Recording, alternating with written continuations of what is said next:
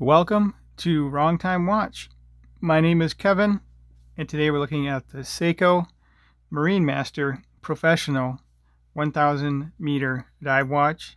Model number for this is the SBBN027.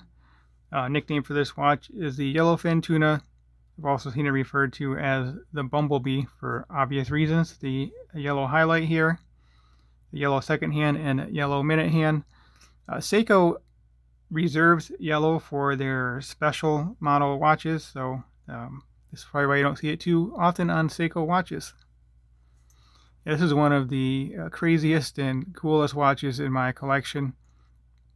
1000 meter is crazy to think about. It's long distance, deep distance underwater. Typical dive watch is 200 meter water resistance. For example, your Seiko SKX here.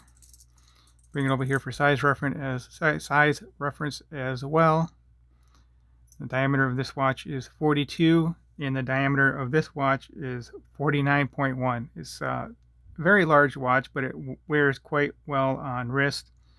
The diameter is the same measurement as the lug to lug, so it wears well on my 6.5 inch wrist. It is a big watch, but it still wears okay. So this is a DLC coated titanium monoblock case, meaning you're not going to get to the battery from the back of this watch. You need to remove the bezel and the crystal and get to it from the front side. So that's how you achieve one way you achieve the 1000 meter water resistance. Bezel action is very stiff on this watch.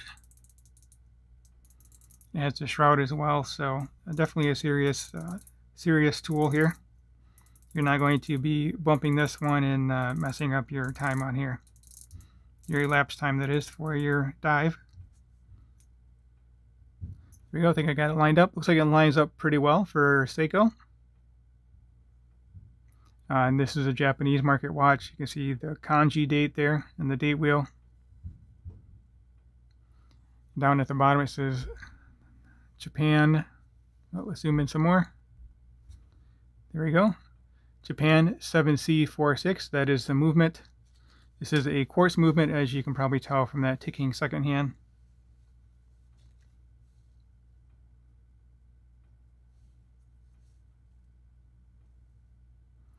This is a resin bezel insert. It's kind of transparent there. You can see through that first layer and then the yellow underneath. This has a sapphire crystal. Most of the other tunas from this generation had hardlex crystals. I had a SBBN039. I sold that back to my buddy Michael, and I have a few videos of that one as well, but that had a hardlex crystal. And then my new tuna, the new model tuna, has a sapphire crystal. So I prefer sapphire crystal, of course, but the hardlex had a nice dome to it, so it was a cool feature as well.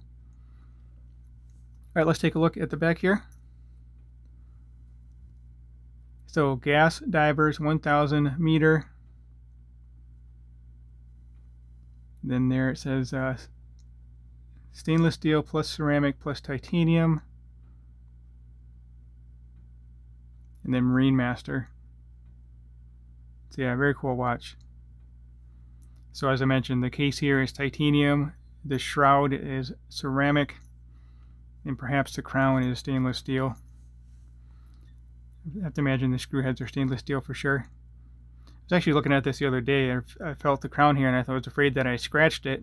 And I looked at it, and oh, it's a signed crown. It has the PS there. That's for Seiko Pro specs. You know, it should be on. No, I guess it's not on the dial either. I thought it was. But typically, that X is on the dial as well. It's not an X. It's a P and an S. But it looks like an X. The premium silicone strap here, and has a metal keeper. So let me zoom back out. It's well, it's really not much to look at the dial here. They are not applied indices. Those are printed on. Everything on here is printed. But again, it's a serious tool watch. Price for this watch, I've seen anywhere from $1,900 to $2,100 US dollars new. So it's not a watch you're going to see very often out in the real world, I guess you can say, besides the watch nut world.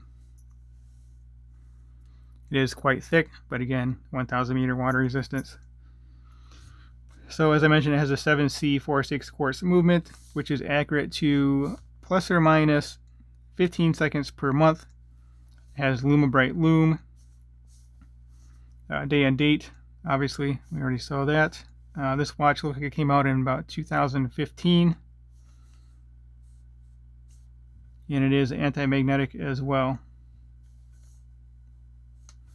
See, I'm not sure how you would get the battery changed on this. I don't think you can just go to your local mall and get it changed if you have a local mall anymore. So I've worn this watch around a little bit, but not too often. All right, let's go over the dimensions. As I mentioned, diameter 49.1, and that's the same as the lug to lug. Lug to lug is, well, lug to lug is technically smaller, but the case overhangs the lug, so I just use the case diameter measurement. Hopefully you can see that here. I know some folks like to put metal bracelets on these because it has this straight end link and it would hide under the case, so it gives it kind of an integrated bracelet look, but I don't know what kind of bracelet you'd put on here. Maybe a black mesh or another kind of black bracelet, but it's not going to match the ceramic bezel very well. It's funny, it's shiny, but it's black, so it's kind of a weird shiny appearance. Not something that you would usually see.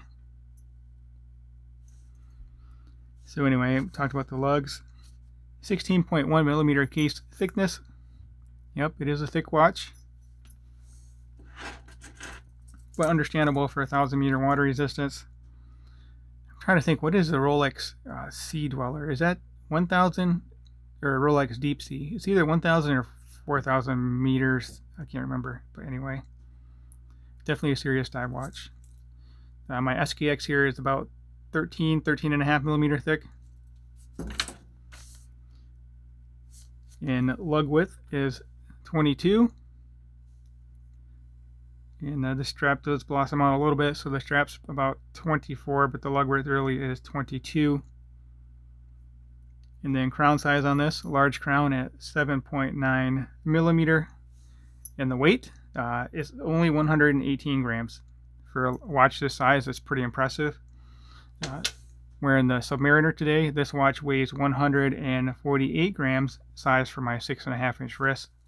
So this watch, this 1,000 meter depth rated versus 300 for the Submariner. And it's a lighter watch, and it's a larger watch. So a nice contrast there. So let me get this on wrist. We'll take the Submariner off wrist. Actually, no, so I'll show these side by side real quick.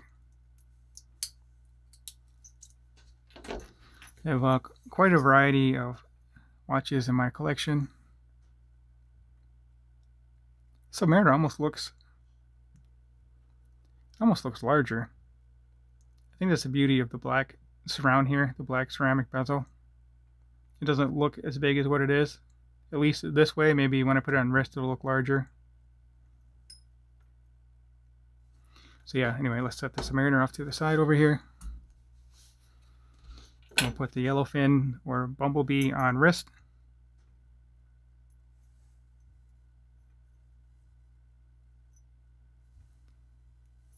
He's showing off fingerprints like crazy.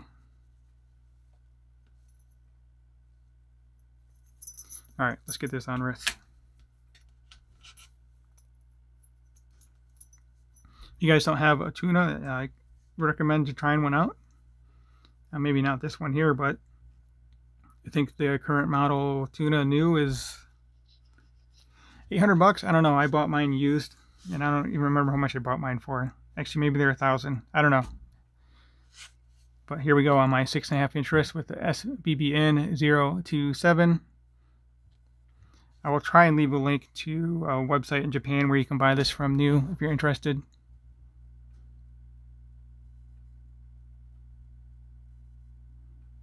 So yeah, it is definitely a large watch, but again, with those short lugs, it's not too bad. The lugs on this are shorter than the lugs on the Submariner I just had here for a minute ago.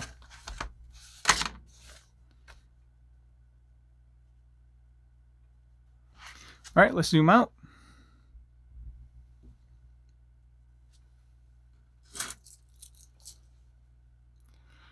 Yeah, it's a chunky watch.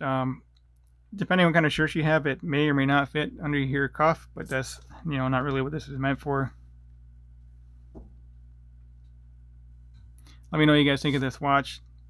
In general, I don't really own that many black coated watches. In fact, I'm pretty sure this is my only black metal watch. My other black watches are, you know, plastic Casio G-Shocks, those type of things.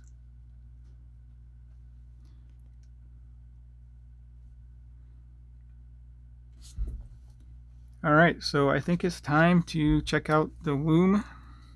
Usually I use my SKX to compare to. Actually, I think I'll still throw in the SKX, but I'll also throw in the Submariner, so it'll be an interesting contrast here. So I'll be right back with the lume shot.